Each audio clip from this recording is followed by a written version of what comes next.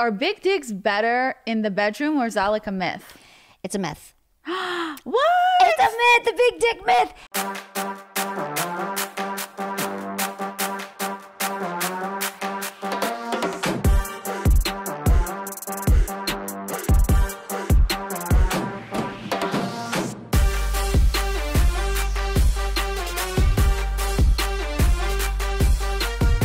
Hi guys, I'm Viola Benson. Welcome to another episode of Too Tired to Be Crazy on every Thursday with me. Today, my amazing guest is a reoccurring guest that you guys, it's one of your favorites. It's one of my favorites. It's Emily, aka Sex with Emily. Hello, good to be here, Violet. Good to have beautiful you. Home. Thank you. So as you know, you can guess what we're going to be talking about today. It's going to be about politics. Just kidding. Exactly. Sex and politics. Sexy. No politics, just sex. I have so many questions for you, so I'm excited to have this episode.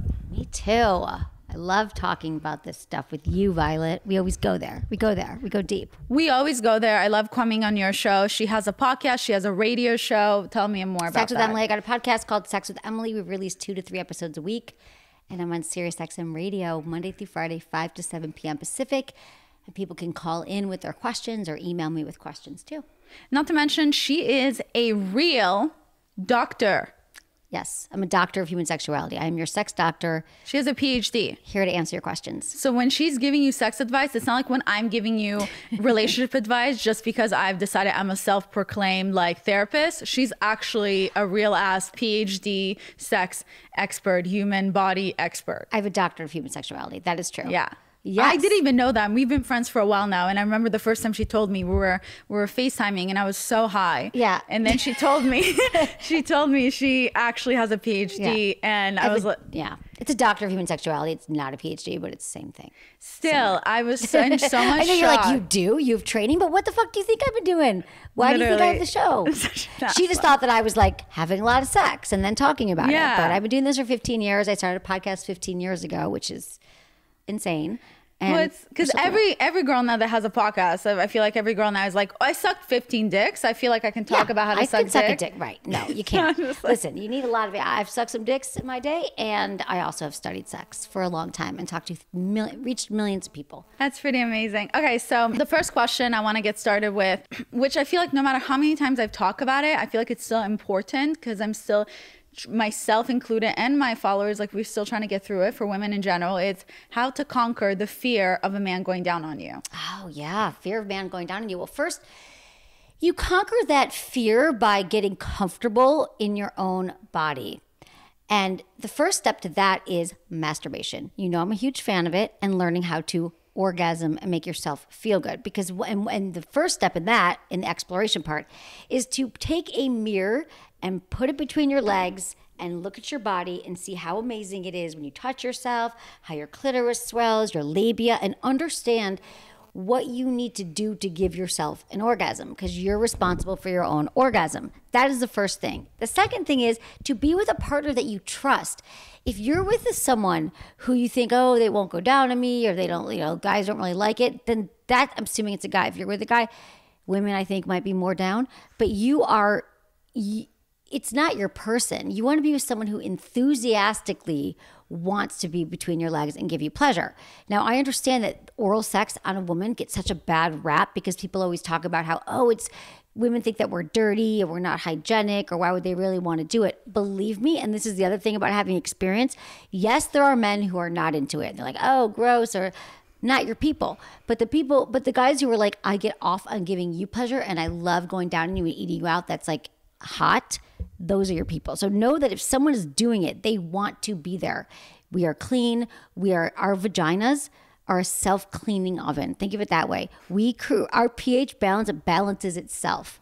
I mean, make sure that you shower, that you clean yourself off, but there should be nothing to be shameful of. Also, our insecurities come from maybe the taste. Our partner doesn't want to be doing it. We covered those. And then we're worried about the way our vulva looks. Should you taste yourself before you have sex to make sure it tastes fine? Taste it, smell. Yeah, why not? But I feel like it's one thing already. It's like we're already so nervous about our vagina. So I love the advice on like you should masturbate. But like I do masturbate, and it still weirds me out when a guy goes down me because first of all, it's already a little intimidating even when a guy. There are guys out there that are like, I love going down on a girl. So then you do feel more comfortable. But then there's the guys, before they've even seen your vagina, they're like, oh, it's not really my thing. I don't really go down girls. And then you just like start to think, You break oh up shit, with those guys. vaginas are disgusting. He thinks mine's disgusting. Listen, if a guy, okay, here's a news flash. If a guy says to you, it's not my thing, here's what you say. You're not my thing. Game over. I mean, I actually ended a relationship like that because I was very confused by a guy I was dating and he wasn't going down to me. And granted, this is my job. He listened to my podcast. I'm a huge fan of oral. And finally I said to him, we were at drinks one night and I said, question, I'm curious about oral sex on me. Is it because you're not sure if I want it? You're not sure what to do? You're not sure, or it's not your thing? And he's like, not my thing. And I was like, this relationship is over. Because for me and for many women, that's how we orgasm. That's how we experience the most pleasure. It is not through a penis. There's 3 ways that women are more likely to orgasm. It's a mouth, it's fingers, and it's a toy. It's not a penis. Mouth, fingers, toy. That's it. So did you hear penis in there? No. If a guy doesn't want to do it, then and this is no judgment on men. And there's some women who don't like receiving oral. So let's match. There should be a dating app for women who don't like receiving oral and men who don't like giving it. That's a perfect match made in heaven. It doesn't have to be your person. Shout out to our first sponsor of the day. It is Honey. If you're home all day, just like me, it must mean you're doing a lot of online shopping, just like me, because it's much cheaper than therapy. So why not let Honey make things easier for you? Honey is a free browser extension that searches the internet for promo codes and automatically applies the best ones available at checkout. And it's supported by over 30,000 websites. You can get Honey on your computer by going to join honey.com/violet.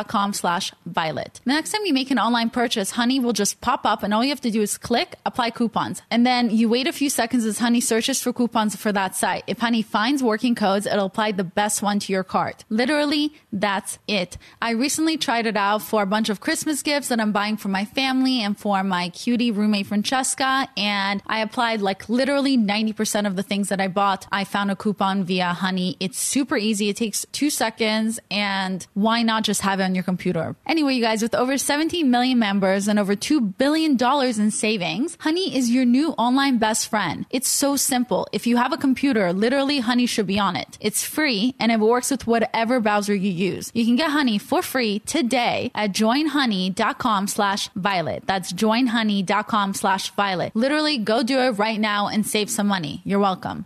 But going back to the shame, my third point about getting confident with oral is knowing that every single vulva is different. And on my Instagram, we post this a lot, which is Sex with Emily, or there's something called the vulva gallery. You can see that every vulva, and when I say vulva, it's your external part of the vagina, like your labia and all that. They're different. It's like snowflakes. It's not true. Like the women you see in porn who have the little zipper, it's like tucked in. It's shot from an angle. It's not real life. Your vulva, the bigger the vulva, the better. You have more nerve endings there. So I think it's maturity. It's like really educating yourself on this stuff, because when you are shameful and you're not allowing someone to receive oral on you, you're actually not receiving, you actually are cutting yourself off from ultimate pleasure. Because your vulva like expands when you orgasm and when you get horny too, right? That's exactly. So that's why I want people to take a look, because what the amazing thing is, you're like, oh God, I don't want to look. I just pretend it's not there.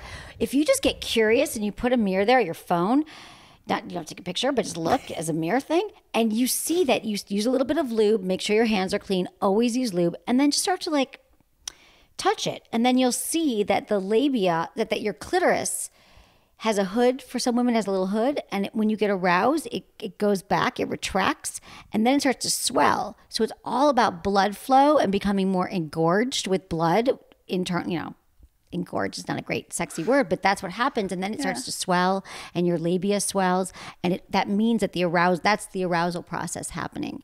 And once you look at it, you're like, wow, that's really beautiful. And I remember doing this once with a guy and starting doing my studies and figuring out this process. I was like, he was like going down on me or doing something. I was like, look at this. I'm like, do you see how it swells? And I'm like, look at that. And he's like, wow, that's really cool. So I enrolled him in my pleasure. Yeah. And he was like, oh yeah, I want to see it swell. So then a guy who doesn't want to see it swell, you know what I'm saying? You got to find your person. So I think to get over the shame is to really let go, because part of having amazing sex is letting go and receiving, not worrying. If this goes back to your first podcast, which people could go back and listen to, that I was on your show a few years ago, It's like a year ago. A year ago. Was it really? It feels like it was a few years ago. We've done so many shows together. I've only had a podcast for a year, but yeah, go on. It was the best one. But it was because you, and I think this is so good, then let's revisit it, is that you were like, what about my orgasm face? Or what about blowjobs? I'm like, what about you, Violet? Yeah. What about your pleasure? And I don't think that women can hear this enough. And you've been talking, you talk about this about, but like, you know, women are responsible for our own pleasure. Don't do anything don't try to change yourself for a guy. Yeah. Don't give up your pleasure for a dude. And because once you have really great oral, you won't be able to be with someone who's not into oral. No, that's so true. I feel like as much as I'm even teaching women now when it comes to dating, do things for yourself when it comes to dating. I feel like when it comes to sex, I'm still in the back of my brain. I feel like when I look at sex, it's almost like to pleasure the man, and I'm still learning how to go back. Like the same way I view dating is the same way in sex. It's like, what about like how for me to enjoy it and make the most out of it for myself. I'm so glad we're having this conversation, because I think, you know, just because you hear something once, you need to I have to remind myself of these messages too, all the time. I mean, even though it's my work, you have to embody it. I mean, I'm a lot better now, but an embody means it becomes part of who you are. Like now I could not be with someone who's jackhammering me, not going down on me, and isn't into sex. Okay. So I have a question. This is actually really important because it's happened to me before with one of my ex-boyfriends, and it happened to my roommate recently with someone she was dating. So I just need to know let's talk about it. I don't know what it is, but I'm excited. Okay. Why do we get yeast infections or UTIs with certain guys more often than we do with other guys? Is it because, or is it true that like pH balance between two people sometimes doesn't match? Yes. Well, no, it doesn't mean like, oh, we're not a match, we should move on, our pH balance. But it does mean whenever you introduce a new partner, you introduce new semen, you introduce just a new bacteria. So what happens is you're getting a bacterial infection, which means that pH balance in your vagina is getting disrupted by a new chemical, by a new substance. And so it's because your body isn't used to that person. So I think for a lot of women, they get UTIs or bacterial vaginosis or a yeast infection, all those things when you're introducing something new. It could also be you're sweating a lot, you aren't showering after you work out, your pants are too tight. But with a new partner, this absolutely can happen. And in fact, we never studied this before, but there was an article that came out recently that said that absolutely now there is evidence that it's because from semen or a man's penis that's what's causing us to have repeated like yeast infections or UTIs or bacterial vaginosis because it's just bacteria. That's what it means. So you got to pee after sex, always pee. Right. Every time. Also, before and after. Yeah. Pee before, pee after. No, but pee I have again. some exes where like it was very rare for me to get any type of infection down there. And I had this one ex that no matter what, it's not like his dick was too big. He had a pretty small dick. But for whatever reason, I don't know if it's because his balls were always extra sweaty or whatever it was like down there, but he was constantly giving me UTIs. Or like some type of infection. And not UTIs, a yeast infection or the other type of infection. BV, bacterial vaginosis. Yeah, that's what it could be. That too. It could be that their particular makeup isn't jiving with yours, but it doesn't mean you got to end a relationship. Eventually, we become immune to it. My vagina knew it wasn't meant to be before I realized it. Exactly, your vagina is speaking to you. Although that's a whole nother show, but it is true. Our bodies know.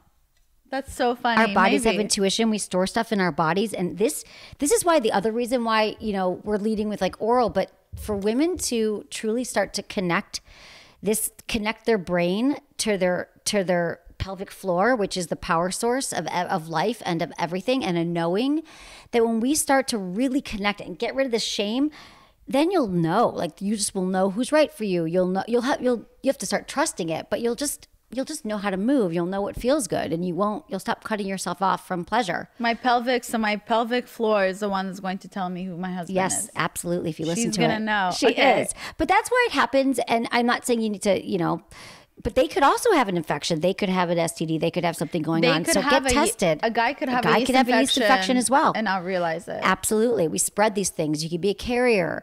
You know, that's why it is important to get tested. It's important to care for your vaginal health. It's important to have these conversations about safe sex with somebody, although no one wants to.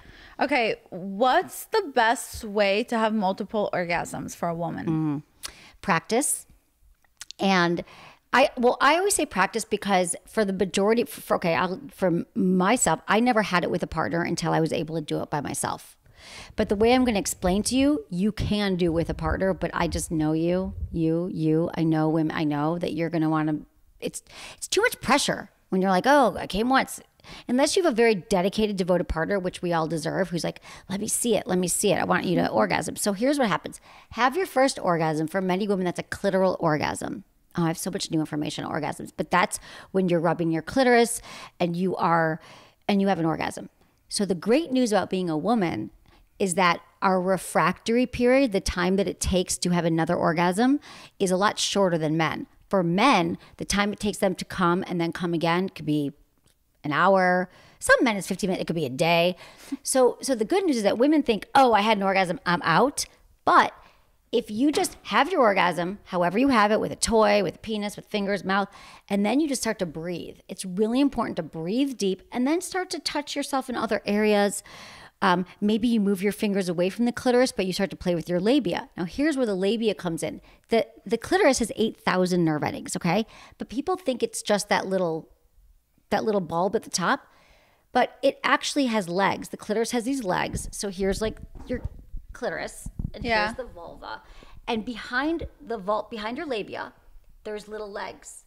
And that's nerve endings as well for the clitoris. So after you have that first orgasm, start to touch yourself, your labia, start to explore, tease. If you're with a partner, start to make out and keep that going, keep that arousal going. And then, because remember we talked about how you're getting aroused and then the blood starts to rush, that it's just getting started. For many women, it's just one orgasm is just the beginning. And then know that it could happen. And then, maybe start to play with your nipples, start to tease yourself. And then, you can put a finger inside. For many women who it helps to have an orgasm, a clitoral orgasm first, to have an internal orgasm, which people call the G spot. I call it the G area. Because for every woman, it's different. So to say there's one spot and you have to find it in a certain way is limiting. So I think it's patience. It's a lot of breathing. Use a vibrator. I mean, I know with a vibrator, I can have like 40 orgasms. Like I could be late for work. How many orgasms have you had at once? I've probably had like 30. Like little tremors. One night? Yeah, with like a vibrator or something. I'm just like, I'm like, oh God, I gotta get, oh no, there's another 30? Yeah. Oh my God, I was so proud of myself. I have 4 and I was Good. like, See? that's insane. Keep going. It's like running. Keep going. It's like when I ran a marathon, they were like, I was training for it and they're like, just run one. If you can run 3 miles, you can run 26. Wait, but you can have 4 orgasms, you can have 40. Wait, hold on. But when you're saying like 30, 40, whatever, you're talking about the ones that it doesn't even come all the way to the end. Like it feels really good, but you can't there's that one orgasm that's like explosive, and then there's those that are just like, oh, it feels an amazing feeling. I feel like I reached something, but I don't think I'll get to the explosive part. So then you keep going. It's more of those like up, like a peak, and then again the explosive orgasm. I've had everything. I've had internal, external. I've had explosive. But when I'm alone, sometimes with a really good toy, it'll start to rise. I'll have like a great one. Sometimes the second or third one is stronger than the first, but then after that, they're more like tremors, like earthquake tremors. But you still feel it, but it might not be as explosive. They're like aftershocks. Interesting. Okay, what are some good toys that you recommend? Oh, I recommend I love anything by WeVibe. I always go back to WeVibe. I think a great first toy is the WeVibe Touch because it fits in the palm of your hand. It's great for intercourse. It's great for penetrative sex because you can hold over your clitoris. And it's also great because it covers more surface area. It's about 2 by 4 inches. It's purple. It has little ridges on it that you can turn it around and use in different places. I love the womanizer. Womanizer is like the clit whisperer. I love you know what else I love? The Zoomio. I should have brought you because I wasn't in my office. I'll bring you some more toys. The Zoomio is really great for women who want to explore. And again, let me say one thing. Side note, vibrations feel great on men too. So use your vibrator on your partner when you're giving a blowjob, like in a lower setting. But the Zoomio reminded me of that because it kind of looks like an electric toothbrush in the sense of it's long and narrow and has a little tip.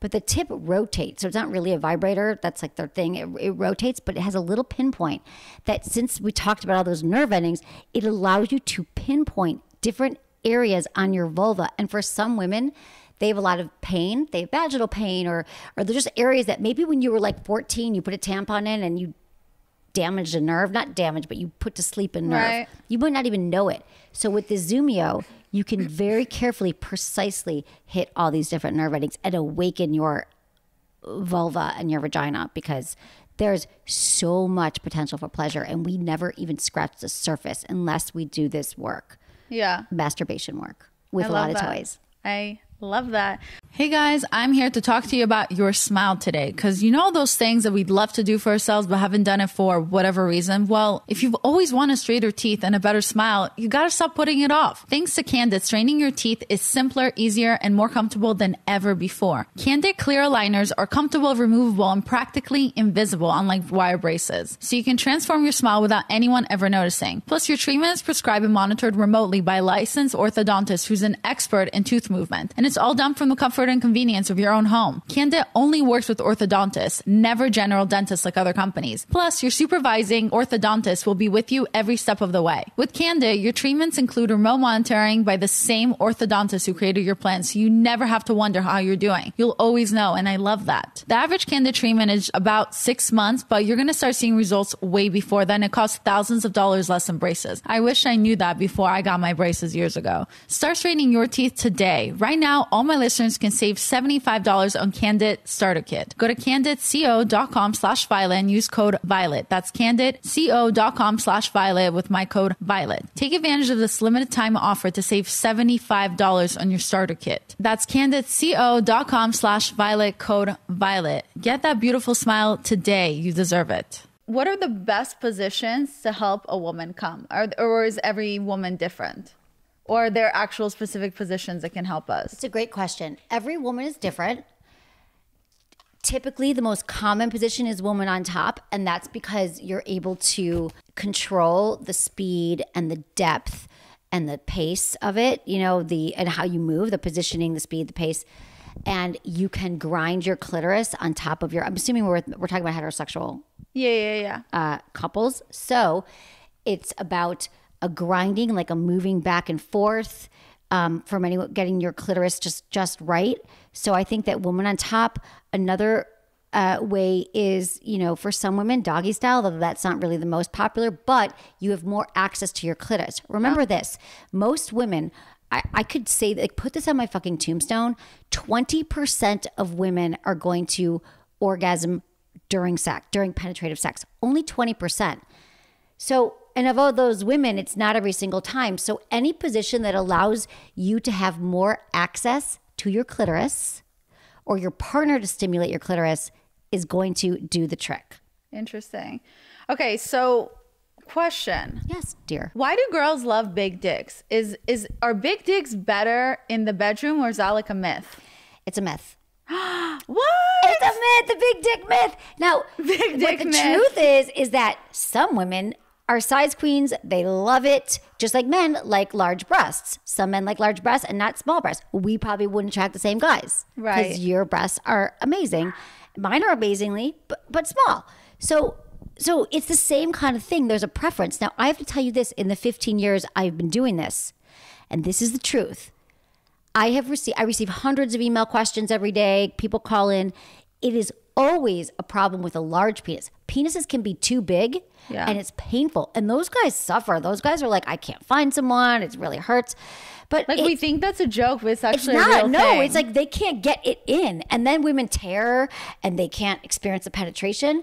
And so I mean, yes, it feels great to be filled up, and a big penis for many women, that's preferable. But for some women, it's painful. We talked about how 80% of women experience pain with sex sometimes. Is it easier to come with a big dick, or why do women love big dicks? I think because of culture. So it's just a thing that you're just like, oh, I want me a big dick. It doesn't actually mean anything. But for some women, so listen, the most sensitive part of your vulva is the inner 2/3 of your vagina. The internal part is the inner 2/3, meaning you just need a finger. You need a long tongue. Even a small penis can do that. And so it's more about, and granted, there's other kinds of orgasms. You can have a cervical orgasm. Because women, listen, we don't explore. So there's a lot of possibilities, but I think that women like it because it can feel good and it can fill you up. But I think that we would rather take it. Sometimes I think we'd rather take a great lover all around, someone who cares about our pleasure, who knows how to use their penis, who knows how to use their hands and their mouth, over a huge penis any day. Yeah, because sometimes it feels like guys with big dicks feel like they don't really have to do any work. They're like, I showed up, I have a big dick, you're welcome, big dick get energy. started. But you know what it is? let me tell you this. The only reason why, if this is true, this lore that guys with big dicks can just do whatever they want, it's because women are giving them the power. Women are saying, yeah, I'm going to let you off. I'm going to let you come in and jackhammer me and roll over because I love your big dick. Well, why would you love his big dick if you're not getting the benefits from it? Fuck that guy. That is very true. Fuck that guy. Not we literally, perpetuate though. it. And let me tell you this. There would be more men who, not only are they into oral, they would see oral as a requirement, like getting a college degree or getting their driver's license. They'd be like, I need to become a master of oral because that's the only way I'm going to get the woman that I want. So, but and again, it's because we didn't know. And this is why I love that we're talking about this, because it starts with you. It starts with saying, that was nothing. Like, where are you going? Like, or she comes first. I mean, that's a great motto to live by, that prioritize your orgasm and you won't let anyone get away with not giving you pleasure. Yeah, no, I agree with that. Like it's training. I had that one friend who always says like I have to come every time I have sex with a guy. Like, if I don't come, like no one's gonna come. Yep. Like, I better come first. Yeah, and let's be that girl. Like, let's be that friend. Method. Yeah. And listen, I don't think you should have shame, because this could be another 6 podcasts, but let me just tell you this, is that it's not your fault. Women were not taught this. And if we did learn about sex, it is always oriented towards penetration. Always. It's like, that's the main event, and foreplay comes before the main event. But if you look at all the studies and all the research and what's actually true, the penis is analogous to the clitoris, meaning the clitoris has erectile tissue, and so does the penis. The clitoris expands and grows, so does the penis. But penetration doesn't hit the clitoris. But since we live in a patriarchal society and all porn is written by men, movies are written by men, but it's not accurate information. So the more women can listen to this podcast and play it for your guy and say, like, this is a fact. I am the sex doctor. I'm telling you what is truth. This is not, I did not make this up. It's just because women need to start taking control of their own orgasms. Okay, like, speaking of it being a man world, I do want to talk about penises for a second. Let's do it. Can anyone be a deep throater? Can anyone become a deep throater, or like, is it not for everyone? Why do they want to become a deep throater? Porn, obviously. See, this is not porn. Okay, let me just show you can work something. on your gag reflex, but I don't think that it's what men want. Okay, so tell me if this works. So I saw this on TikTok and I wanted to show it to my followers. I recently tried to show the TikTok to my followers, and then I posted this TikTok on my podcast Instagram, and some girls commented back saying, thanks, I tried this and I threw up on my boyfriend. So this is what I wanted to show you. Here. Set the record straight. Okay, so you put your thumb like this in your finger, and then you put your other 4 fingers over your thumb. Then you put the other finger on your chin. You put the other finger on your chin. Then you go like this. You go here. Hold on, you go here, and then no. Don't do it. Don't try this at home. Ew. Babe, so listen. Where did this I finger don't know. go? I don't know. I don't know where I put this finger. Look how pretty your hands are. That's so bad. But babe, listen, sweetheart. No, no, don't try that at home. If you want to improve your gag reflex, there is something you can do. Okay, it didn't work for me. Yeah. You can take I'm trying to remember what this. I haven't taught this in a while because I'm not all about it, because I think that it's porn. She's like, I gotta choke on his cock, and because that's what you see, and your eyes have to water. And yes, it's so embarrassing if the guy has a small penis and then you have to pretend to choke on it. I've done that. But guys said that they don't want you, because they're like, I know you're not choking. It's like, it's embarrassing, because I feel like, do they know I'm lying? But also, like, guys said if they have a small dick, they don't like if you manage to go all the way down and deep throat their dick, because then they know it's small. You're like, I got gum in my mouth, I have a sandwich, and your dick's going in my mouth.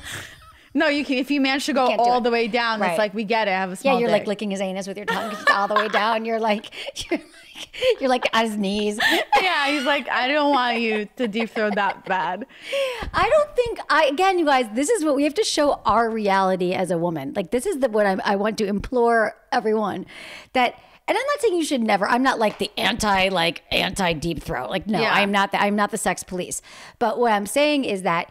Well, I kind of am. But what I'm saying is, that it's, I think that the really important part of giving a great blowjob is using your hands and your mouth. And that the most sensitive part of the penis is the frenulum, which is that part on the underside of the penis where the shaft meets the tip. There's a little area there, and the tip. So typically it's the tip, and that little tiny area of the frenulum also has erectile tissue. It's actually where men become circumcised. It still has a little bit of erectile tissue left. So the point is, use your tongue swirled around. Make sure you even have grip on the penis. You go up and down. And don't neglect the balls. Don't neglect, well, no. It's a ball by ball, case by case basis. Some men don't like their balls touched. Ask them. Say, cup it and say, does that feel good? Does this feel good? Can you cup for me? Yeah. Cough a little bit. But you don't want to like squeeze or pull. You want to cup it and be like, how is that? I mean, I think I was talking to a guy recently actually about this very thing when I had his balls in my hand.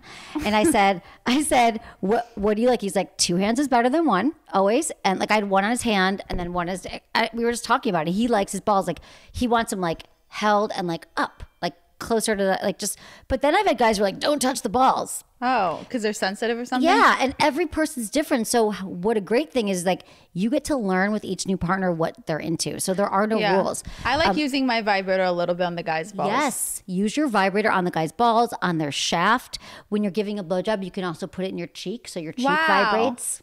I never knew that. Yes, girl. Or you could put it underneath here, but I don't think that's it. Underneath here. It's like a mic. Underneath.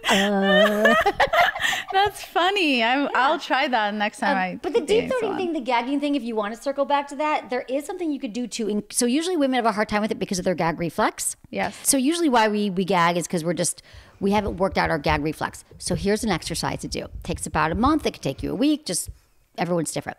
Take a toothbrush, like a soft toothbrush, and brush your tongue until you get to the point where you feel like you're about to gag. And then you hold it there and you brush it for like 15 seconds. Okay? And then 15 seconds, 30 seconds. And then the next day, you do it again. And you keep brushing that area until maybe you move it back like a 1/4 inch the next day, then the next day or next few days. And then eventually you're going to desensitize your tongue so you'll no longer have that gag reflex. That's a lot easier than the complicated hand movement. Wow, look at you helping out the girls who are trying to fuck like they're in porn. Yeah, exactly. Well, hey, I'm here for everybody. I do not discriminate. I don't judge. I'm not judging you for wanting that at all. I don't judge. I'm just saying. It's just impressive. Like, I want to be the best at everything. And yes, I want the sex to be about me, but I also want to be, I'm an overachiever. I know you are, honey. For better, for worse. Very hard on yourself. I mean, it takes one to know one, but yeah, but I also don't think that's the best blowjob.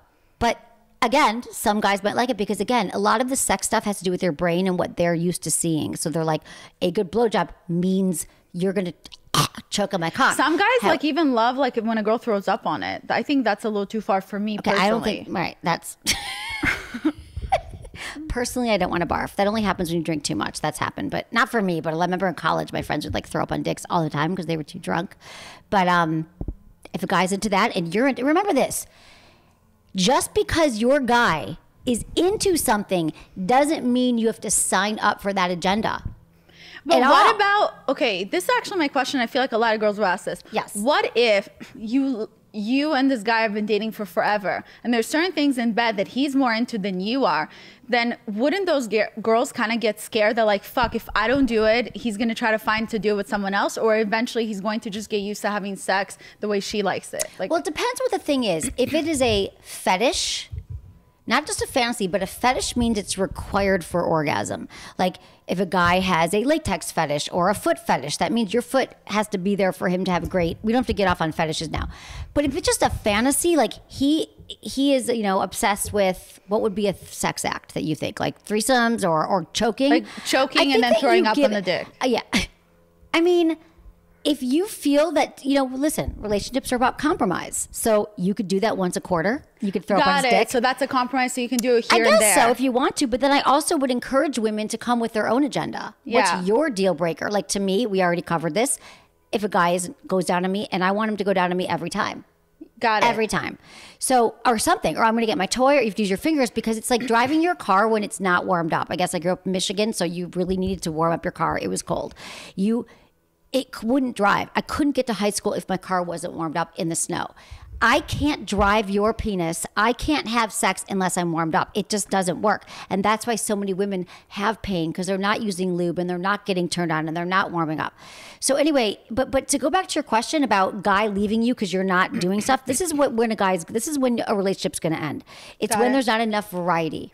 It's when you guys fall into a routine. You could be choking on his cock and throwing up every day for 3 years, but eventually that's going to get old as well. So how do you mix it up? How do you keep trying new things to together. You don't have to show up with all these tips and tricks. You don't have to show up fully baked. I mean, you could in another format, but you don't have to show up that I know everything about what this partner wants. The most successful long-term relationships are couples who talk about this stuff openly. Right. And they're like, hey, what are you into? What am I into? I don't know. Let's go figure it out together. This is when porn comes in handy, because you can find things in porn that maybe you both, if you find the right porn that you're into, or reading erotica, or just, I have a great thing on my site called the yes, no, maybe list. And this is like such a gateway for couples to download it or look at it. And it has like 70 sex acts on it. It has like anal, licking, kissing, touching, cuddling, spanking, all the things. And then you each fill it out, and it has a yes, a no, and a maybe. And then you both might find out that you're really into things that you didn't know. And then you could kind of use that. But you said the number one rule, though, when it comes to talking about sex with your partner is to never do it in the bedroom. It has to happen outside the bedroom. Timing, tone, and turf. Timing, tone. Your tone is light and curious. The turf is outside the bedroom, because in the bedroom, typically when we bring up conversations in the bedroom, it's right after we feel rejected or something doesn't go away, or we're already in an aroused state and things don't sink in. So the best time to do it is when you're hanging out, you're sitting on the couch, you're on a road trip, or you're walking, because it can be awkward to have conversations around sex. So I'm giving you some cheats, because you don't have to make eye contact when you're hiking or driving, but you can still be intimate. And then the timing is when you're not in a bad mood, you're not mad about something, you're not hungry, you're not angry, you're not lonely, you're not tired, you're just like chilling and having a good time. And then you're like, hey, and then your tone is curious. But what if you have an insecure partner? Because I feel like I've tried, because now that I think about it, I had this one partner that I tried to explain something about sex while we were driving. So it was a very just a passing conversation. And I kid you not, he never had sex with me after that. What was your tone like? I know you. The way I talk right now. So I know your tone. This is my tone. I think you have to, but sometimes your tone can be abrasive and intense, and it might sound maybe I said, I think you may have slept with a lot of women, but I don't think you know how to make them come. Maybe I said that. So I guess I should work on my phrasing. I know you, girl. You're right. Yeah. My bad. Listen, your tone is, hey, I realized that we haven't talked about our sex life that much. And then you lead with something you love about their sex life. I love the way we kiss. I love when you finger my butthole, but I don't love so much that I never orgasm. I've been thinking a lot about my let's reframe it. Let's have a redo here. Hey, babe, driving, babe, sweetheart. You probably don't do that either, but just say, hey, so yeah, I was thinking about our sex life. That was so hot last night when I didn't come again. Just kidding. So it turned me so on that I had to masturbate when you went to sleep just so I can finally orgasm. You're like, oh, I'm tired. I was up all night masturbating without you because I didn't come again. No, don't. Yeah. This is what not to do. But what you can do is say, yeah, I want to talk about our sex life. I know, or this is really uncomfortable for me because I actually never talked about it, but I care about our relationship and our sex life so much that I'm going to share something really personal with you. I am really starting to understand and explore my own body and my own orgasm. And I was wondering if you would get curious with me in some exploration around it. I realize that I don't always come during penetration, like only 80% women don't either, but I don't. And so what I need is some light touch. I want to make out for 20 minutes. I want you to slowly undress me. Those kind of things. Give them suggestions. And then you say, well, what do you think about that? And then you say, is there anything you've been wanting to try? So it's a mutually beneficial discussion. It's not like you suck in bed, you don't make me come. Let's pull over and get some my vagina McDonald's. Already knew he wasn't the right guy for me. Yes, she was right. Another one bites the dust. Exactly. Okay, so the faster we move through it, the better. This is the number one question that I feel like it's important for every time you're on my show, because people is their number one favorite. The number one best oral method to make a woman come every single time. Please re-explain it. I love it. And I still, sometimes I feel like... Oh my God, I forgot. The Kivin method. I haven't talked about that in so long. The Kivin method. Shout out to our last sponsor of the day. It is BetterHelp. If you're a regular listener to this podcast, you know that I'm a big advocate for mental health, especially right now with everything that's happening in the world. That's why BetterHelp Online Counseling is here to help. They offer licensed professional therapists who are trained to listen to help with issues including anxiety, depression, relationship issues, issues, LGBT matters, family conflicts, and so much more. All you have to do is fill out a questionnaire to help assess your specific needs, and then you get matched with your counselor in under 48 hours. You can easily schedule secure video or phone sessions, plus exchange unlimited messages to communicate with your therapist at your convenience, and everything you share is confidential. You can request a new counselor at any time and no additional charge. So join over 1 million people who have taken charge of their mental health with the help of an experienced BetterHelp counselor. BetterHelp is an affordable option, and you can get 10% off of your first month with the discount code 2TIRED. That's TOOTIRED. So get started today at betterhelp.com/2tired. Talk to a therapist online today and get the help that you need. We all deserve to put our mental health first. So start thinking about you and take care of your health. And I'm telling you, sign up for BetterHelp online counseling. It's the best. So the Kivin method, I talked about it on my show a few years ago, and I have never, ever had so many people email me and call me and say, holy shit, this rocked my partner's world. And I think I have it on my Instagram too in the stories because it's or in the save, whatever. It's the one thing that I feel like I haven't tried yet that I'm dying to still try. I gotta tell about my partner about it, although he's pretty good. But now I forget. See, I have so much sex facts in my brain. Okay. Here's the Kivin method. I wish I brought my vulva puppet. It's okay. So the Kivin method is all about covering the most surface area of the exterior part of the vagina, aka the vulva. So your partner, you're lying down on your back. Your partner is coming in perpendicular. So you're lying down and I'm coming at you from the side. Yes. I'm not between your legs. I'm coming at you from the side.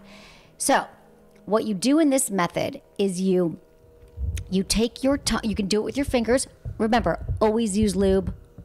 End of story. Or make sure he's got a lot of saliva. And you come at it from the left, from the labia, right? Okay. So you're going to the labia and you're going like, here's labia. And he's going back and forth with his tongue. So it's not up and down. It's a thigh to thigh movement. And so this way, you're going labia to labia, right? And clitoris. You're covering all of the surface area perpendicularly, not up and down, with your tongue, with your fingers, with the toy, because you're stimulating all of the nerve endings that way. Got it. So it's actually so effing cool. Like, yeah, I just never realized that the best method for a man to go down on you to make you come when it comes to going down, it's not actually with this head being between your legs. It's from the side because it makes more sense because when you think about it, the tongue instead of the tongue moving up and down, it's exhausting.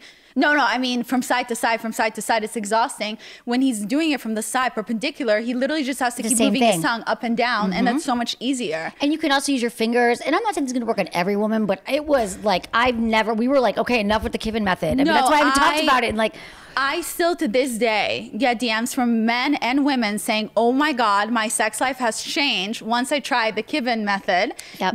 And like even yesterday, some guy thanked me. You like changed my sex life with my girlfriend because like I just tried this method from one of your older episodes and it's mind blowing. It's mind blowing. I mean, though, let me tell you two caveats. Some women, and these are typically the women who are the most, orgasmic during penetration. Remember, 20% of women, they have very sensitive clitorises.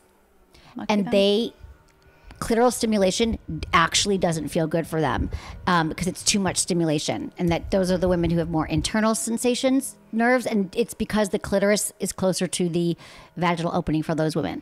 So that's one thing. The other thing is like, again, if you have shame or you don't want a partner to go down with you, it might not work. But if you are with a partner that you feel relaxed and safe, I say try it out. I mean, actually and then like you could it use better. Fingers too. I feel like the thought of it makes me feel more comfortable with my vagina because I'm one of those people that feel self-conscious about somebody being down there. I feel like almost safer because then the guy's head is not literally opening up my vagina like a butterfly, like examining like I'm in the gynecologist. Like he's from the side. So I feel like he still gets to see to me, I feel like I'm most self-conscious when the thought of like opening all my lips up. But he's from the side, like he focuses like specifically on the clitoris. Yes. He doesn't have to keep looking at all the other openings. And he just like focuses on that. But it's not just the clitoris, it's the labia. And here's the other thing. he could have his finger on the clitoris and just be going labia to labia. But this way, because it depends where your clitoris is too, because for some women it's up a little bit more, but you're just going, you're going perpendicular. And another thing for women is, for many women, they can have orgasms when their legs are closer together because you're tensing your Kegel muscles, your pelvic floor muscles. And so this way, if you don't have to be as open, you could be, your legs could be more close. So you just have more access too. Yeah.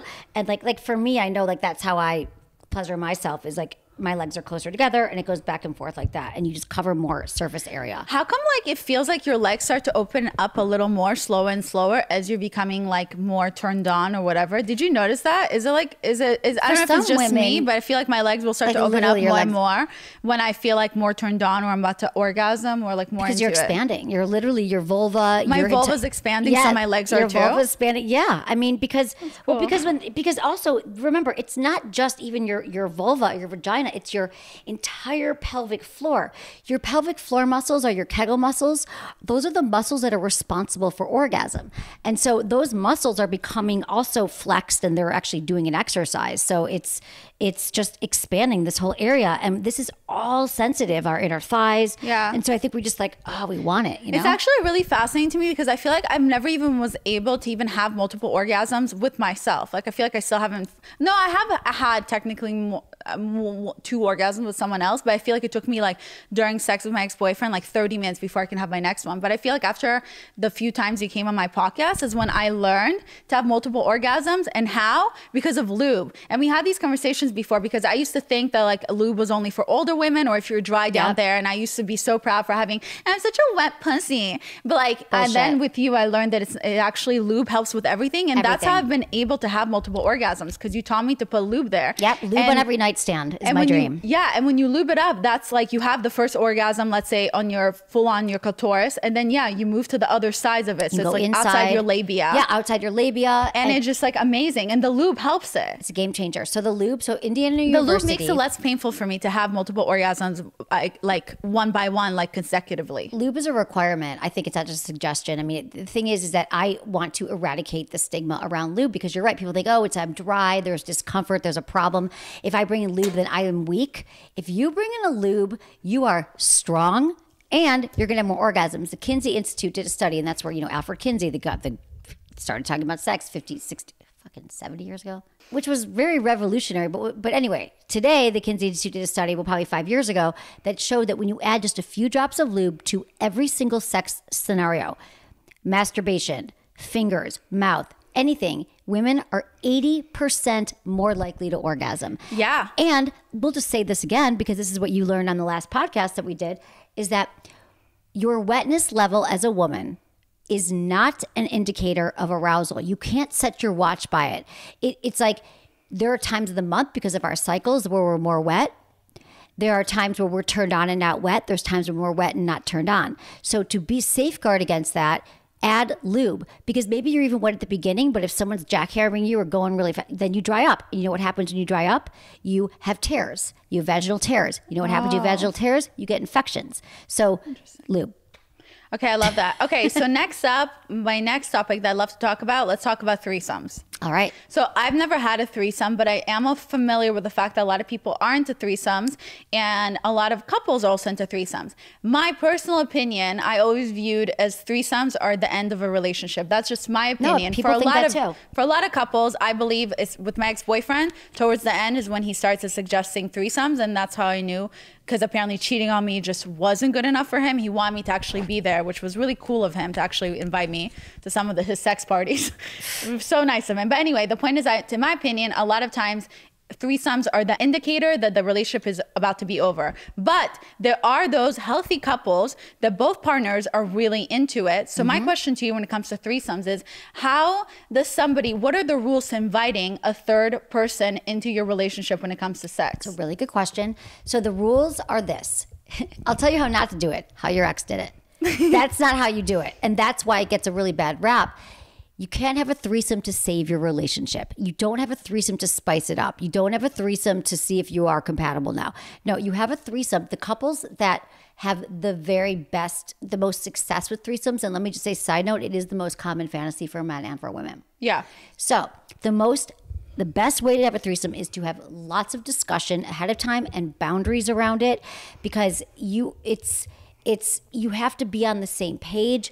You have to make sure that you both want it. You can't get, I get this question all the time. How do I get my partner to have a threesome? You're not going to get your partner to have a threesome. You don't want to get your partner to have a threesome. You don't want to talk her into it so she'll, come along for the ride. That is a disaster waiting to happen. You want to have a threesome because you think it'll be a really fun, intimate experience. You want to see your partner in the throes of passion. It would be a new thing for you guys to share together. A lot of couples who have healthy threesomes, they dirty talk it. They have a great memory. They use that during masturbation. So the first thing is, are you talking about, do you want to start with how you bring it up or how to do it? How to bring it up? Well, because usually there's one person that brings it up and wants it. But I think men get scared to bring it up because they think that means that the girl's going to think that they want to look elsewhere. They want but to fuck their best friend or something. Yeah, I feel like a lot of times it feels more safe for men in healthy relationships when the woman brings it up and she kind of shows pictures of other girls and she's like, babe, what do you think of these girls? If that works and you're doing it genuinely because you want it, not to turn your partner on, then great. But yeah, also don't be that girl. That's a pick-me girl. And the only reason you're having a threesome is not because you feel safe in the relationship, it's because you feel like you're about to lose him, and then you invite a third person in the relationship, because then your relationship will end. So I agree with Emily in that way. Disaster to do that. I mean, I hope that for the women listening to this show, that when this is over, they're going to have a really different perspective now on their sex game. Like, it's going to flip it on their head, like happened to you, that you're going to realize that you should be bringing to the table what turns you on and what you want. Don't ever change who you are and to become a sexual being for your partner. That never works. It's not authentic. It's not who you are. Figure out what your fantasies are and bring those to the table. Now, for many women, they do have fantasies about being with another woman and their partner. They want to be with two guys. And that's really cool too. But the most important thing is that you have a threesome in a committed relationship when you are in super solid ground. Everything's going well. You have incredible trust. You talk about things. You have great sex together. Like, your sex is through the roof. And now you're like, what else could we do? Oh, I actually, do you ever fantasize about being with another woman? I think it would be so hot to see you turned on by somebody. Do you ever fantasize about that? And then your partner could say yes or no, or, The partner's like, yeah, I do fantasize about being with other women and without you. And then you're like, oh, we should break up. Right. Exactly. Let's have the conversation that way. Right. It's actually, but you're not there. I'm having this fantasy. My eyes are closed. You're just There's like, two girls that are really hot. Oh shit, you're not there. Wow, we should talk about this. Yeah. But so how do you approach the threesome? I think that you approach it by saying, listen, if you've never talked about your sex life, you do not lead the threesome conversation, because Violet pointed out, and again, we're speaking to heterosexual couples, if a guy says to a woman, hey, I think it'd be really hot to have a threesome, the first thing we think is, which one of my friends, who do you want to fuck, who you having sex with? Are you kidding me? We don't trust that. But another way to approach it is having this timing, tone, and turf conversation about your sex life outside the bedroom and saying, our sex life has been so hot lately, and I realize we've never talked about our fantasies. Why don't we explore together some things that would be really hot? Again, go to sexwithemily.com, get the yes, no, maybe list, or just say, I fantasize about using my toy with you. I fantasize about you talking dirty to me. And then you have that conversation. Then you have it again. Let's say no one brought up a third. Next time, I've been thinking about our fantasy conversation, and I just think it would be so hot to have a threesome with you and to have that experience. So let's say you both kind of agree and you get on board. Then what you do is you don't just go find a third.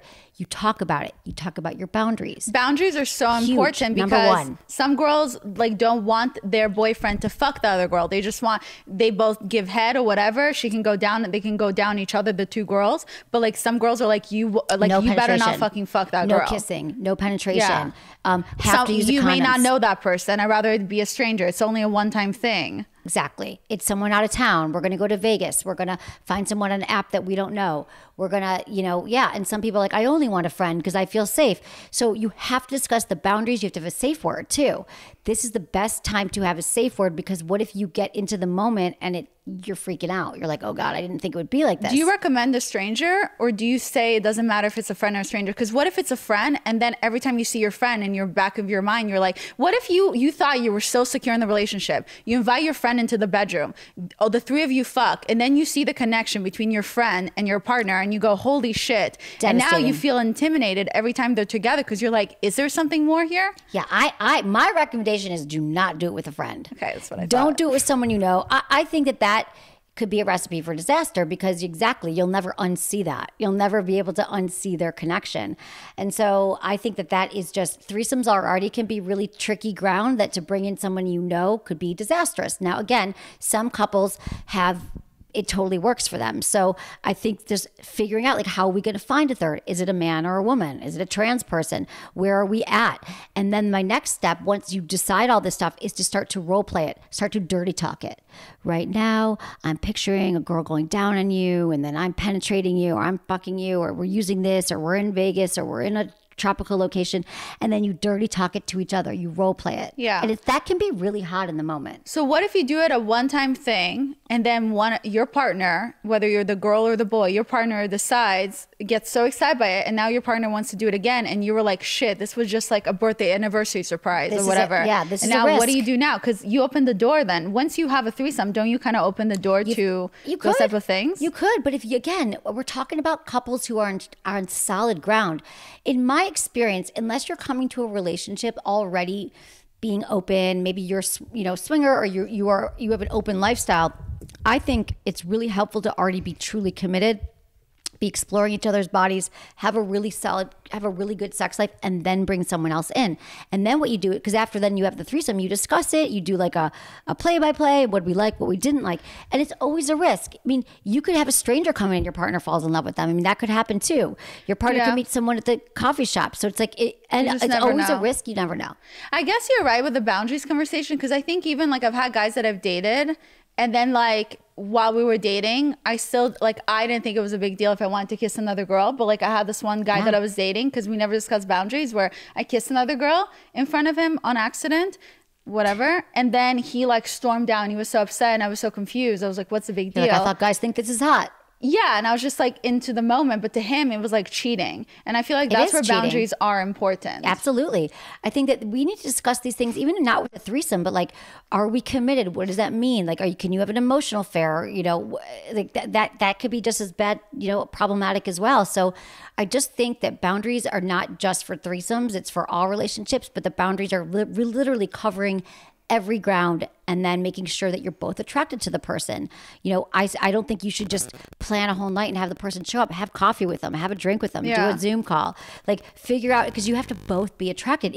What if you're not? And then what? Then what do you do? And your partner's like, I thought we were ready to go, and their pants are down. You're like, this person is not my jam. So okay, so that's good to know. So have the conversation first. Make sure you're in a very healthy relationship before you move forward with the threesome. Make sure it's not to save your relationship.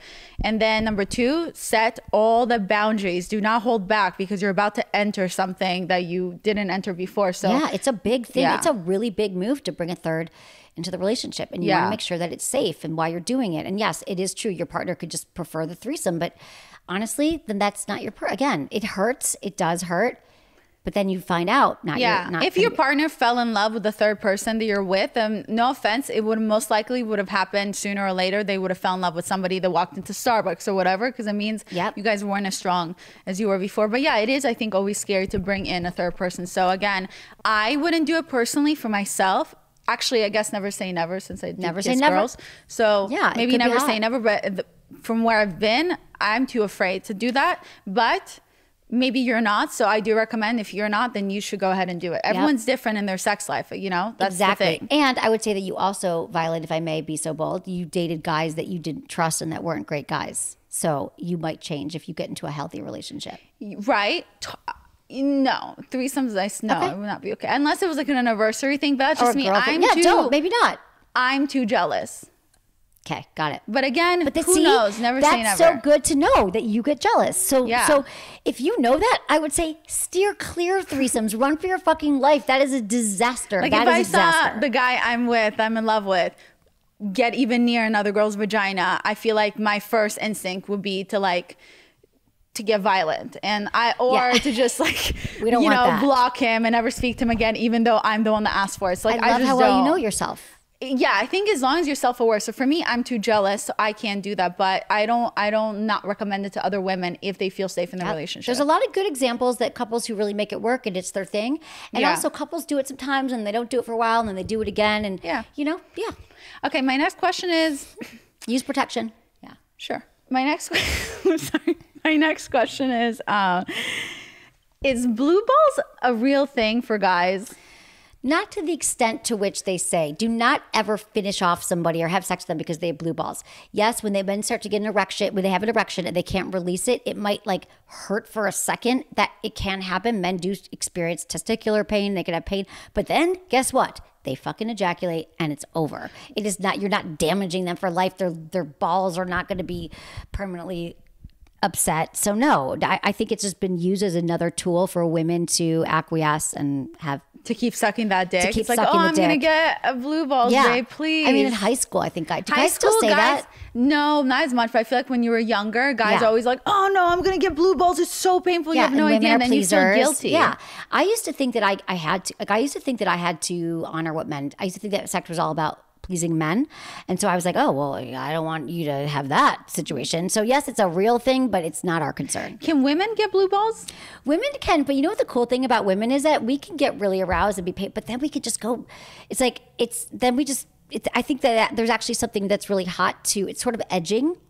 So edging is a really cool practice for men and for women where you delay your orgasm until the point where you're about to ejaculate. So you kind of, when you're about to come or ejaculate, you kind of go back down again. So you get like, if you think of like the arousal cycle on a scale from 1, you're not turned on, and 10, you're about to have an orgasm.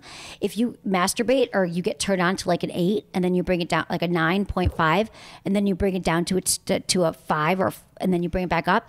The more you prolong it, it's a prolonging of your orgasm. And then once you finally do come, it can be so explosive. Edging is a great method. You've talked about this before. For men who come too fast, for men who come prematurely, that's a way for you to kind of work with them instead of shaming them in the bedroom for coming too fast because they're just so excited to be there. You do that method, edging, which is like he's about to come, so then you kind of back off a little and so on. But I feel like I've tried edging with myself before to teach myself. Women, it's so hot. How to orgasm when I was masturbating. And I feel like for me, when I tried it with myself, I couldn't orgasm at all. And then I regretted that I didn't finish off my orgasm. So I was kind of confused. You probably got distracted. Really? Like, I think if you breathe and you're like, I'm going to edge, I would love you not to make that one situation your Got truth. it. Yeah, so edging is a great practice for women to kind of, and that's also, I should have mentioned this, is that if you're trying to have multiple orgasms, edging is a really fun practice too. Although, yeah, I mean, I guess it could be a good second practice, or you're more likely to have more intense orgasms because you're prolonging your arousal. And for men, yeah, it can be a great way for men to learn ejaculatory control so they don't come as quickly. It is the method. Stop-start method, edging. I love that. How come some women pee during when they orgasm?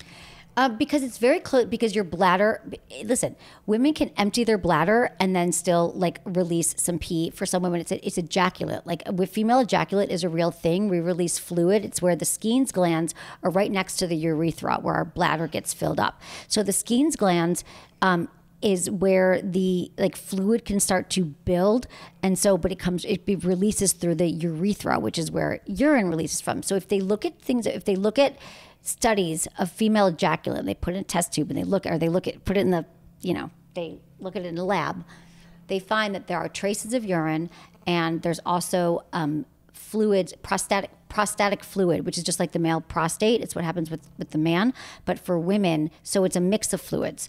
But it could be pee, it could be urine, and it's just because you're applying so much pressure there that it fills up. And you're finally releasing. That's how women can accidentally pass gas. Can squirt. Yeah, and queef or gas. Queef and all that, because you're just you're letting go of control down there. Yeah. And trying to relax. It's air too. Well, queefing is air, plunging, and sex is like you are applying pressure to your abdomen, like your bladder. That could happen. And I think I have a trick for queefing, by the way, and I feel like I've talked about it before, and it's the best trick ever, and I've done it all my years with my ex-boyfriend. It's basically when we're switching positions and because we were younger and he jackrabbit fucked me because he just didn't know That's any what you better, do as a whatever. kid. He puts all this air in my vagina. When we're switching positions, I put my finger inside my vagina and I push. And when you push and the finger goes inside your vagina, the air comes out without making any noise as we're switching positions. So I do it really quickly, and then we go to the next position. My vagina is already no air again and ready to fuck. And that's how I avoided any noise. Yeah, it literally works. Okay, you put your but finger in I and would you also push, say let's normalize so. queefing.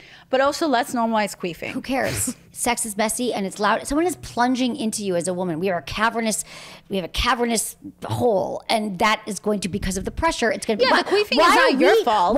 It's not our fault. And who cares? We're the ones who make queefing weird. If we just keep going, like it didn't happen. Sex is messy. Sex is dirty. You queef. You make noises. Throw a towel down and get on with it. Whatever. Like this guys stuff don't pisses even me care. off. I feel like guys keep going, They and you're don't the one that care. starts giggling. You're like, oh my god, did you hear that? And he's like, yeah. Yeah, Can or we don't keep even going? say anything. Yeah, they don't care. Listen, if you don't care, they don't care. Women have to learn to just be our best. We are not our best sexual advocates, and we really need to be. I agree with that. But anyway, if you do want to try my method, it is really you could good. also try that. Yeah, it is dope. Like imagine the girl tries to like avoid queefing, and then she pushes and she farts instead, and then she's like, fuck, how do I deal with Like that? Violet, they're gonna be like, first you tried to teach me to gag, and that didn't work, and now you're trying to teach me not to queef, and that And I'm didn't work. farting. Damn it. My bad, sorry, but try it. Okay, so the next topic I really want to discuss, which I think is so important, is STDs. And I did talk about STDs briefly because a lot of you asked me to talk about herpes. It was on my episode with Hannah from Burning in Hell, and we talked about STDs, and I also told you guys that research found from a few years ago that 70 to 80% of people in big cities have some type of strain of herpes. It's very common to get in your lifetime to get an STD, and it's also very common these days in big cities to have some type of herpes, whether it's a cold sore, whether it's in your blood, whether it's genital herpes. It's very common, and a lot of women reached out to me because they said that they don't feel comfortable anymore. They get like, it's one thing already to feel rejected sometimes by men. It's another thing now, an added extra thing where they also have herpes and they don't know what to tell their partner. So yeah, it's very, very common, and a lot of times we could be a carrier and not know it. But if you have herpes, it is not a death sentence. It doesn't mean that you are not going to be able to have an active sex life again. And I think the more honest the more that we talk about it, and the less shame we're going to have, the more we normalize it. I mean, it is a very large percentage of people who have a strain of herpes. Maybe you have it on your mouth and it gets transferred, or your partner goes down on you. I mean, there's so many ways to get it. And the truth is, if you do have it, we have a lot of information about this as well on my site and my podcast. We talk about it a lot, but you should just, you have to make sure that you take a daily suppressant if you have a lot of outbreaks. You will not be able to contract the virus if you are taking a suppressant. When you have an outbreak, then you should avoid any sex activity. But I think that you just have to realize that, like, you can still have a really active, healthy sex life. And I think it's important to be honest with your partners and tell them that this is what I have herpes and this is what I do for it. It will not be contracted this way if I take my suppressant, or we can use condoms, but it's way less likely to transfer. And I just think that it's really sad that people think that it is such a problem, that it's going to prevent them from being sexually healthy. So can you confirm that people who do have some type of herpes, they still have a fulfilling sex life if they choose to have? 100%. So many people have fulfilling sex life. Absolutely. Or that would mean that like a third of the people are not having, or I feel like I'm more even careful these days to even make like a herpes joke with someone, because like whoever I'm talking to, like I don't know if they actually do have some type of herpes. I don't, but it doesn't prevent me from wanting to date somebody just because they have some type of herpes. Let's like, say that. Me neither. I've had a guy say I have herpes and I take Valtrex. I'm like, okay, great, let's do it. Yeah, like, as long as like they're taking care of it, they're aware of it, and I think it is important to have that discussion like before you head to the bedroom. Yeah, get a test, get an STI test. STI, it's now called STIs and STDs. Sexually transmitted infections or sexually transmitted diseases, because some are infections and some are diseases. But it's, get tested every 6 months. You know, use condoms. I know you don't want to use condoms, but you should. It hasn't stopped me from dating somebody knowing that they have some type of that. And also I feel like that's where I stopped making those jokes now. If they're like, oh, I'm feeling sick. And it used to be like, oh, herpes. But now I'm like, oh shit, they actually could have herpes. So now it's like, it's not even funny. That's good. We get to change the narrative. We get to be accepting and open towards this stuff. So then what about like other type of STDs? Okay, so if you get something like chlamydia or gonorrhea, you will have to take an antibiotic and you can knock that out. So that is not going to be with you for the rest of your life like herpes is. HPV, you can get the vaccine before age 28 to kind of prevent that. But so many people, I think, have HPV now. And if you never had HPV, you're lying.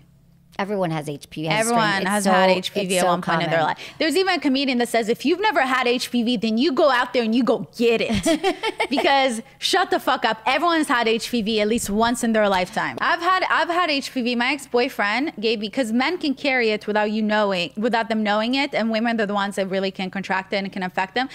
There's 2 types of HPVs, and I got the HPV that was cancerous years ago, and they had to scrape inside my uterus or something and take something out for testing, because usually a lot of times when you get HPV, after like a few periods, it can go away. For me, it didn't go away because I had the cancerous type, and they had to scrape something inside my uterus. It was a little painful, and then we made it go away. But you still have to have your yearly checkups to make sure that it doesn't come back, and that was really scary for me, and I was really upset about that part, but thankfully, like, I'm fine. But I just want to normalize HPV because every woman, I feel like at least once in her lifetime got it. Very common. It's so common. Yep. There are there's 100 different varieties of HPV. Some can cause warts, some cause different types of cancer, like you're saying. And you do, you know, and it's transmitted sexually through anal. It's transmitted sexually through anal, skin-to-skin contact. And in a lot of cases, our immune system can defeat an HPV infection before it becomes something else. Yeah. But a lot of times it doesn't, and you just have to. Like for me. Yeah, you still have to take care of it. And things that the risk factors are the number of sexual partners you've had, your age, if you have a weakened immune system. It can lead to other things like cancer or warts and all those things. But there are vaccines that you can take. But if you do have it, again, same thing, not a death sentence, just be honest with your partner. It's a lot more common than we think. Yeah. Mm-hmm.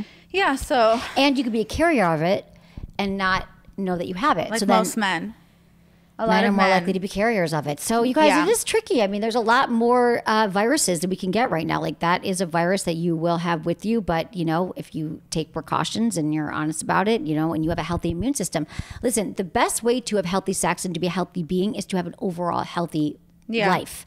To eat well, to exercise, to get checkups, to do all those things. Your nutrition, all of it plays a role in your immune system. If you have, again, strengthened immune system, you'd be less likely to contract any of these diseases. Wait, I feel like there's one question I didn't ask you.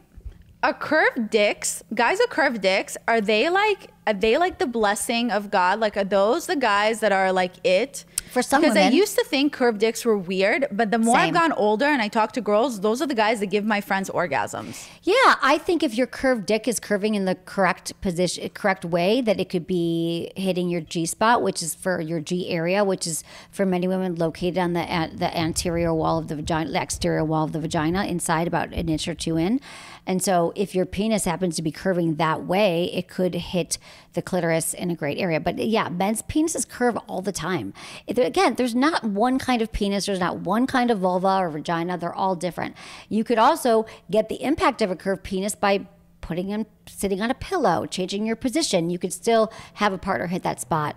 And yes, I think that for some women whose curved penises work for them, I think that they also are more likely to have internal orgasms with partners. So I think like some women could have a curved penis and nothing happens. But it's something to be shameful about, and guys, don't freak out if your penis is curved. No, it's actually, apparently it's more amazing. It can be. Can a woman get an orgasm from anal? Yes. But we've talked about it before, and I had friends that used to be like, oh, I love anal so much, it makes me so horny. But I found out with you that when you get an orgasm from anal, it's because it somehow hits your vaginal walls. It's not because you actually can come from your butthole for a woman. Right. So what happens is that you're stimulating that there's like a little thin membrane when you have a penis inside of you. And so when you have a penis inside of you, or a dildo or a vibrator or whatever, it can hit the membrane that is hitting your G area inside. So then as a result of that, you could have an orgasm. Now, for some women, it can also be like they could be rubbing their clitoris at the same time. They could be grinding, so they could also have an orgasm that way. But for women who are orgasmic and who probably have more internal orgasms, they might be more likely to come during anal. Now, there's some women who can only come during anal because of that positioning of where, again, every woman is different, not only in the way they look, not only the way their genitals look, but they're different in where it's placed. So anal might be great for some women because it's a sweet spot of the penis goes in and it just is able to hit the right spot of their, Yeah. So I love a finger up my butthole for sure. Yeah. One or two, one finger up there. Yeah, that feels really good it feels too, really right? nice. Yeah. During sex or during like going down or during anything. I love it. It feels, there's something about like suddenly like filling up all your holes when you're having sex. Yes. It's just awesome. And also if you want, it is awesome. It can feel really, really good. If you're open to it, I think also some women just feel shameful around that as well. But it can feel great. There's a lot of nerve endings, even on the outside, like the rectum or the sphincter, the sphincter muscles. On the outside of the anal opening, if you just take some lube, your partner can just use their fingers and go around there. That might feel really good too. And the good thing about smaller dicks out there is that it's much more pleasurable to have anal with them. It can be. Yep. I mean, big dicks are really like, I feel like are a little harder to have the anal. A big dick would be harder. You'd have to really like train. You got to train for anal. Don't go from zero to anal. You really do have to train for anal. And I've given advice before on how to have like proper anal. And that's like I believe like you should have like do an enema or something before that, like not right before it, like a few hours before that. And then like the best trick afterwards is to take a little butt plug, put it up your butthole and like leave it in there for 30 minutes or something before you start to have sex. So then you can open it up a little. But also I feel like your holes somehow open up a little when you are horny and you're having sex, because that's how you can go from your vagina, like them switching, going from your vagina hole straight to your butt. Like, because you're more more aroused. aroused. I'm not saying the if a woman scientific. is clitoris, if you're already aroused and you have an orgasm, anal will be more comfortable with you because you're already aroused and engorged, like we talked about the blood flow. So it might be easier, but remember this: the anus is not self-lubricating like the vagina, so you have to use lube every time. You have to apply lube, reapply. Every time. Every time. There is no wet. There is no lubrication in an anus. There's none. But don't you feel like sometimes there's some liquid in the butthole? Because if you're really wet, then maybe you could be like the fluids from your vagina could be dripping into your anus, but your anus is not going to lubricate itself. And so that's what it is. And so you have to remember that you can go from vaginal to anal, but never go from anal to vaginal ever. Because Please that's don't. where you get a bacterial infection. Don't do that. I've learned this the hard way. Yes. There you go. You get a yeast infection, a UTI, it fucks you up. Oh my God, you did that? With my ex-boyfriend, yeah. Well, yeah, most people see. Do you know how many women you're saving right now? Yeah, well, because when we're young, the boys watch so much porn, and then they just think that it's like your body is just like their like little porn temple to try things out on you, and then they just keep going from hole to hole. You're just so confused about what's happening at this point. You're not even enjoying it. And next thing you know, you have a UTI. You're like, great, now I'm peeing blood. Yep, exactly. Do not do that. Do not make your body a porn temple. No. Unless you want to. Yeah, so it's okay from vagina to butthole, but it's not okay from butthole to vagina. Exactly, and go slow. And here's the thing about anal. So many women have a really bad first-time experience because their partner goes really fast. Shoves it in, no lube. So that's why you go slow and start with, like, they could be massaging your anus. They could you want them to open it up, and like they could just be, outside of it for a while, and making sure you breathe a lot. You got to breathe, go slow, and use lube. Those are my best tips. Let's just put it out there. Yeah. If you're going to have anal with your partner, and this is for the boys listening, I'm sorry, but you have to accept the fact that the girl may shit on you a little. And you can't get grossed out, because at the end of the day, that's the risk you're willing to take when you decide to put your penis inside of her butthole. Men get so grossed out by this stuff that women do, or the queefing and whatever. No, you can't get grossed out by it. I know you also said the thing about an enema. I don't think that you need an enema if you know your natural bodily fluid, your like bowel, and you just go have a huge dinner. But also, you could get an enema, a store-bought one. My recommendation is to take out the vinegar and just fill it with warm water. Oh yeah, yes. I'm sorry. That is the one thing I forgot to say. If you are doing an enema, which you don't have to, do not do the full enema like it should be. It's better if it's water. Like, don't do it with the vinegar stuff, because then you're gonna have like weird things that are gonna be leaking out of your butthole, and you don't want that experience when you're having sex. So it's better if you actually have an enema with like you pour it out and you just put regular warm water in there, Yep. and then you make sure to like let everything out of your butthole if anything was still in there. Exactly. That's good. That's what you do. God, I haven't had anal in so long, but I feel like I know so much about anal. I know. Seriously. Today's the day. And also experiment on your own. Use a butt plug. Use a finger. Again, masturbation is your ticket to incredible sex. Yeah, I've fingered my butthole before when I've masturbated, just to like just to try it out to see like how it feels before I do it with a partner. You have to be better, but your nails, you got to be careful because the don't do rectal it with fake tissue is so nails. thin. Don't do it with fake nails. Make sure that your nails are trimmed and they're clean and they're short. You got to keep one nail short. Don't try to finger your partner's butthole with your fake nails because you're just gonna end up scratching him. Exactly. And that is painful. And then they can get an infection. Yeah, that is painful. All right, well, I feel like we discussed a lot of like amazing things. It's like we did. Thank you for having me. We covered a lot. Thank you for coming on. So where can people find you? Everything is at sexwithemily.com. My podcast is Sex with Emily. Subscribe wherever you listen to podcasts, Spotify, Google Play, iTunes. That's what you do. You can send me your questions to feedback@sexwithemily.com or call in to my SiriusXM radio show every night, 888-947-8277. And also, I want to say that my website has 15 years of material, blogs, videos, everything to help people have better sex. Okay, so is there anything you feel like I didn't ask you? No, I think you've asked me everything. This has been great, but I'll be back, babe. This is what we do. I think you've asked me everything that we cover, and then they could go back and listen to the last 2 episodes. Yeah, and also you guys, you can check out my episodes with Emily on her podcast, Sex with Emily. I've been twice already. She's been twice. You've been twice or 3 times? Twice, I think. I think 3 times. No, once was on your radio show. Okay, got it. But I think we put that in a podcast. Yeah, they're really good. We do, like I said, we release 2 to 3 a week, and they're on all different topics. We have guests, we have callers, we have emails, and I've got 15 years of podcasts. There's a lot of stuff there. So have fun. Go for it. Okay. Well, thank you so much for coming on. Definitely check out Emily, Sex with Emily. DM her if you have any questions. Make sure to follow her. Subscribe to her podcast. Anyway, you guys, thank you so much for listening for another episode of Too Tired to Be Crazy on every Thursday with me, Viola Benson, your host. I love you guys so much, and I hope you have the most fulfilling sex life ever after this episode. Love you. Bye.